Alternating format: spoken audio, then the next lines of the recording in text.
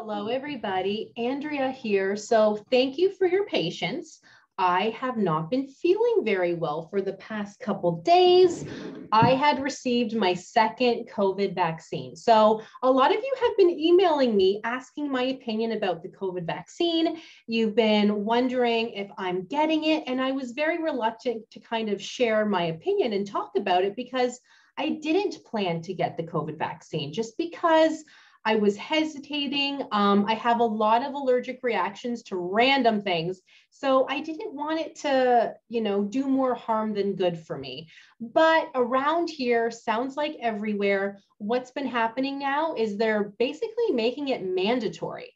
Not mandatory, but if you want to eat out in restaurants, if you want to travel, if you want to go see a movie, just do the basic necessities and fun things of life, you have to be double vaccinated. And so I don't want to miss out on any of that. So I kind of bit the bullet. I said, you know what, there's nurses on site. I'm going to do it. I did have a few extra precautions just because of my medical history, and I was fine with the vaccine itself. So I don't like needles, but I wasn't nervous because of the needle. I was just nervous how my body was going to react to it. The last thing I wanted was to be sick for weeks and not be able to see patients because you know what, guys, you got to pay the bills, right? But I had to get it done. And around here, as of September 22nd, they're just making it a lot harder, even harder for those who aren't vaccinated to really get on with life, And in a lot of areas, as a healthcare professional, you need to work, you need the vaccine to work. So I didn't want to be in that situation where I couldn't work.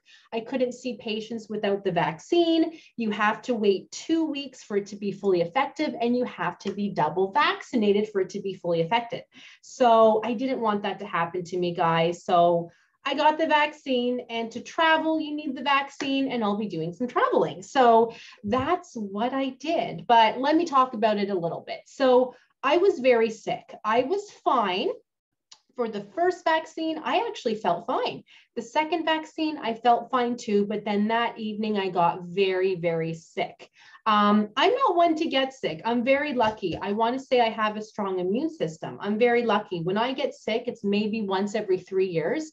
But when I'm sick, I'm sick. I'm bedridden. I'm like a child. I can't eat, sleep. I can't do anything. It's horrible. So I was bedridden basically for a couple of days. I felt awful. If you messaged me, if you emailed me, bear with me. I'm getting back to my emails now. But I was very sick, muscle aches. My arm was very sore. I was hot. I was cold. I couldn't sleep. Basically flu-like symptoms, you guys. That's what I had. But this is just an opinion video only. If you're vaccinated, not vaccinated, I don't care, to each their own. That's truly what I feel like. But people have been asking my opinion. Do I care if patients are vaccinated? No. Whether you are, whether you aren't, I don't care. I really hope they don't have to be to get their teeth cleaned because I truly do not care whether they are or not. I don't feel any less safe whether they are or not. I haven't been vaccinated all this time, and I see multiple patients every day. I wear a mask at all times. I didn't get sick, you guys. Neither did my patients. I'm just going to leave that out there. But I'm fully vaccinated now. I do have to wait the 2 weeks to be like fully, safe and whatnot, right? Sorry for the blurriness there. I moved and my camera didn't like it. So, but I feel good because I can get on with life. I don't have to worry. But I didn't want the vaccine, so I'm just going to put that out there, but I'm glad I got it, whatever. Comment below, let me know your thoughts, you guys. Let me know your opinions. It's always nice to hear from you. And I will talk to everybody soon. Thank you for watching, and everybody have a great day.